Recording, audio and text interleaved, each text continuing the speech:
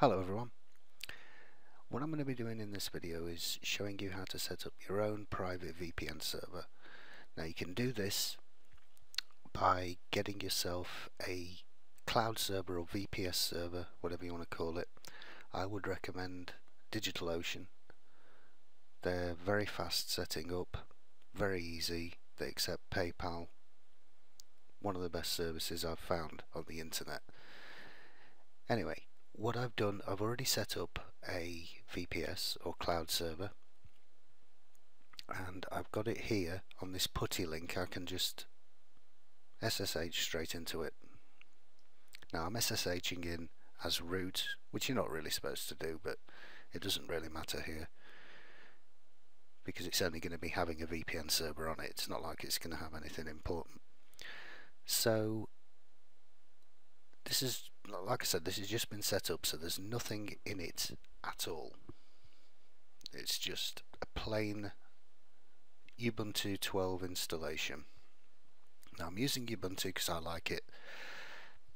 This should work on other distributions of Linux like CentOS or Red Hat, but I mean, if you are using another distribution, some of the steps here might be slightly different and you'll have to research those. But if you're using Ubuntu, you should be able to follow this step by step and it should work fine. So first thing to do, what I always do anyway, is to update the apt-get repository, and you can do that simply by typing apt-get space update, and we'll just let it do that. Right, that's done. Now once you've done that, you can then upgrade all the outdated packages that are already on here, because obviously these VPS hosts, they use images and the images aren't always going to be up to date. So to do that's pretty simple. It's just apt.get upgrade and then say yes, and now it'll just go through all the outdated packages on this particular image and update them to the latest versions.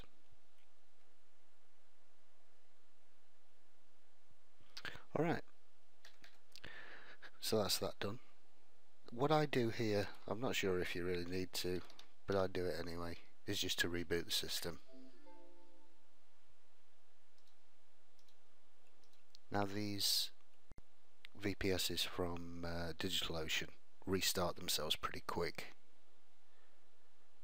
See, it's already restarted. So that's now all done. All nice and updated to the latest packages. Now what I'm going to do is put a control panel on there. You don't have to do this, but I do it because it's convenient if I want to use it for something else, and it also sets up all the firewall in its basic configuration, which saves me a job.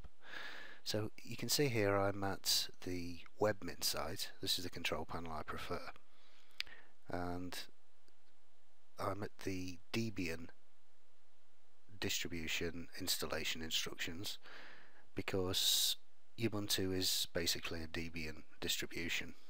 Anything that works on Debian will usually work on Ubuntu. So you can see here I've got the two commands to install and get Debian running. So let's copy paste that into the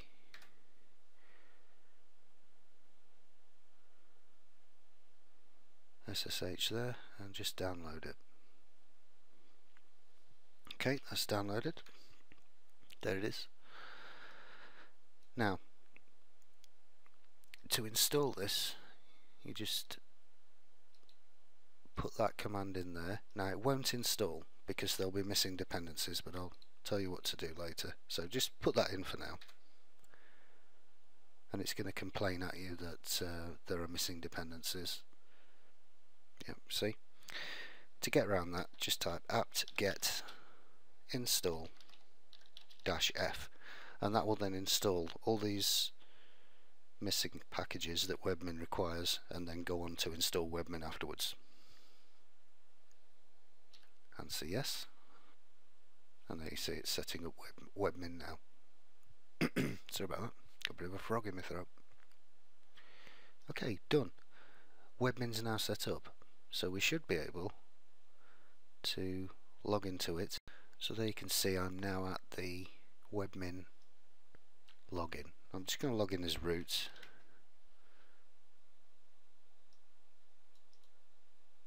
And just use your root password that you were given when the Okay, so webmin's set up.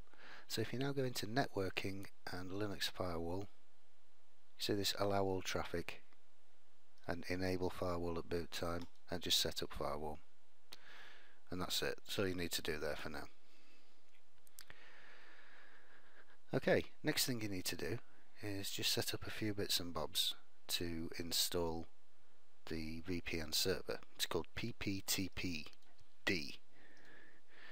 which actually stands for point-to-point tunneling protocol daemon. So the first thing we need to do is to install the pptpd package. So we can do that by apt-get. I'm not using sudo here because I'm logged in as root, so install, and it's simply pptpd. Okay, that's installed it. Simple as that. Right, now we've got to edit a few files. Now I use Nano. You can use Vim or whatever, Emacs or whatever text editor you like. And we're editing etc pptpd .config. Sorry, .conf, not config.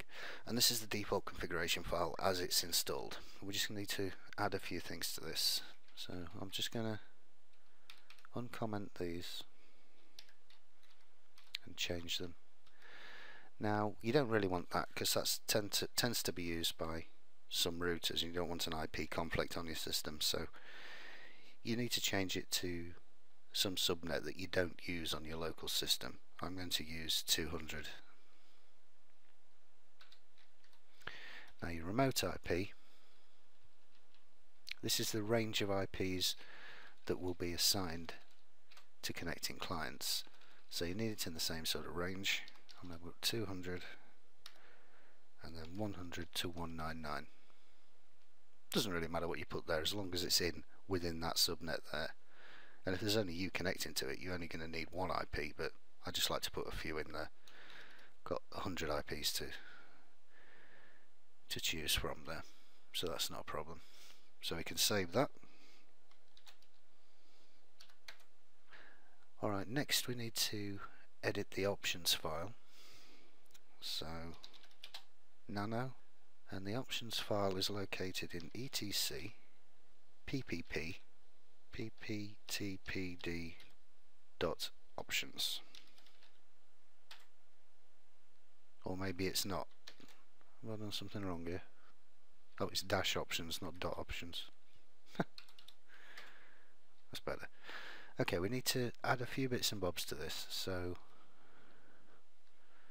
can we see how we've got ms wins here? Yeah, just uncomment those, and I'm going to add 8.8.8.8 and 8.8.4.4. They're basically Google's public DNS servers. They're usually always available, so not much of a problem. Okay, now at the bottom here you can see this no BSD comp. Okay, we're just going to add a couple more lines in here, and that is no IPX. Now we need to set the maximum transfer unit. Now the reason you have to do this is because PPTP is a rather finicky protocol, and if you don't clamp the MTU to the same as the incoming client, it won't work properly. So if you want to find out what your MTU actually is, if you look, usually you'll be connecting to the internet through a router or a modem, and somewhere in that modem, this is mine basically, and you can see there my MTU is 1490. So you need the same MTU. Now I don't know about your routers or modems, but the information should be in the configuration of the modem somewhere. You just got to search and find it. So we need the same MTU as that, and then we can save that. Okay, that's that part done. Right, now we need to add some users. Now the user file is in etc ppp chap -secrets, and we're going to add a user to this. This is what you're going to use to log in. So I'm going to use the username Steve. I mean, what you put is obviously up to you. Then we do a tab, then a star, then a tab, then a password, ABC12345. That'll do. Then star, and a tab, then a star. Okay, I always put a new line at the end just to make sure. Save that file. So that's pptpd set up now. You try saying that really quickly, it's not easy. Alright, so we need to restart the pptpd server. We do that by etc inet init.d/pptpd restart. There we go. So that's all done. Okay, we need to, although now it's set up, we could log into it. All we can access is that machine. We can't actually get out through to the internet. We need to do a few extra things to set that up. So in order to do that, we need to enable something called port forwarding. Edit, and that's etc sysctl.conf, and here somewhere you should see this line, net IPv4 IP forward. If you can't see it, just add it. You can see there that it's commented out. Just uncomment it, and then that will enable packet forwarding. Save that file. Now this time I'll reboot the server again.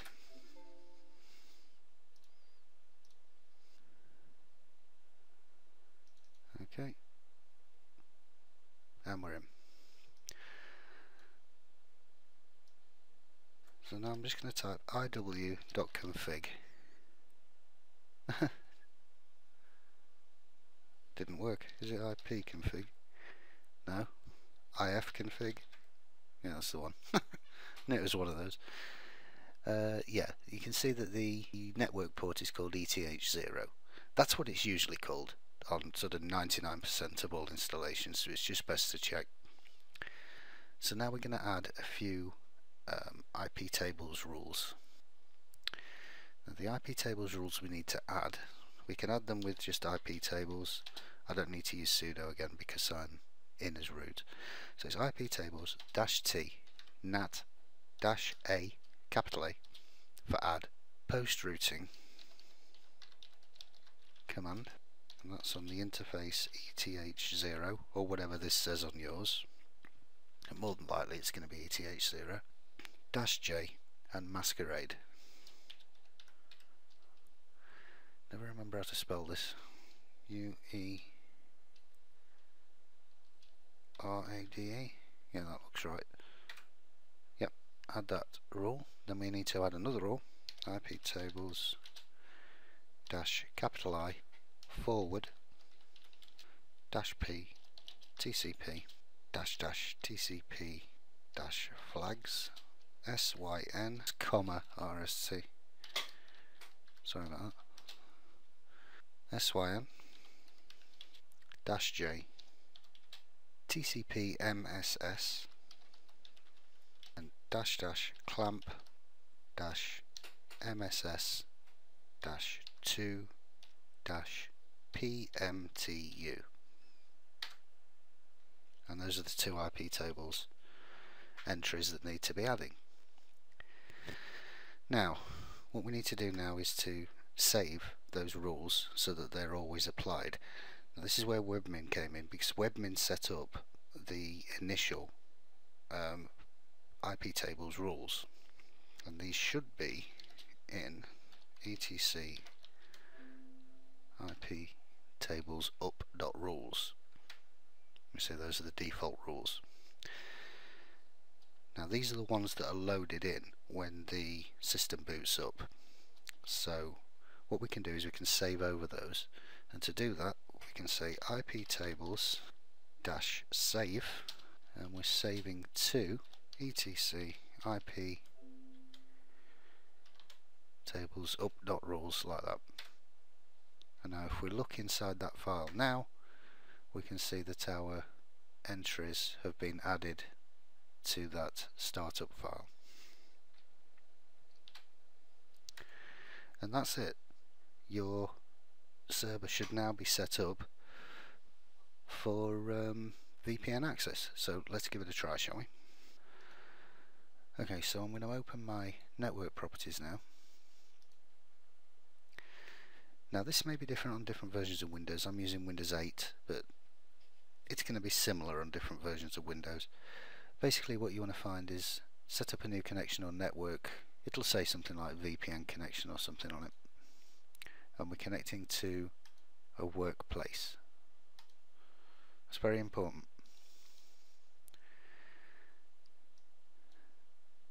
So we're using my internet connection, so we're using a VPN connection. Now the internet address is the internet address of your server, your VPS that you set up, and we're just going to call this my VPN. You can call it anything you want, it's just what it gets called in the network connections. Remember, connections allow other people, may as well. Okay, so you can see here that I've got my VPN in my networks, so I can just simply connect to that now, and it's Steve, and use my password that I set up before, which is ABC12345.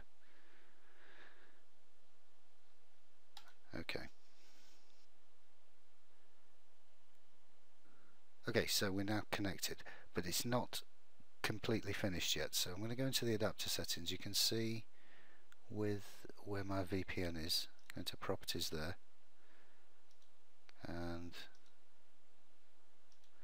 networking, we can see we've got that. And with DNS servers, we want to do the same thing, 8.8.8.8 and 8.8.4.4. Okay.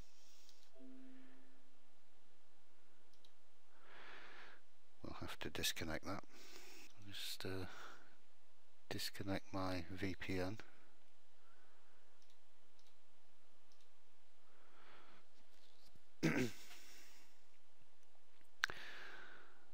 Alright, so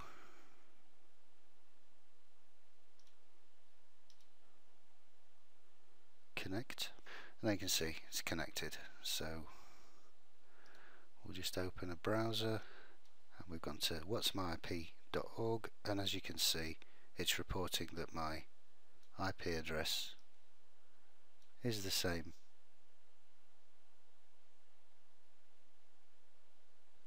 So that's worked. We're now connected through the VPS that we've set up, and this will allow you to bypass all your ISPs, monitoring systems, web cache. It will more than likely bypass any throttling, peer-to-peer throttling, mainly because everything that you're doing is being sent along one tunnel channel, so it's only one connection, and ISPs don't generally throttle single connections. Peer-to-peer usually makes lots and lots and lots of connections, so that's when they can tell that you're doing it. But when you're doing it like this, completely different. Okay, hope that helped some of you, and I'll see you soon. Bye.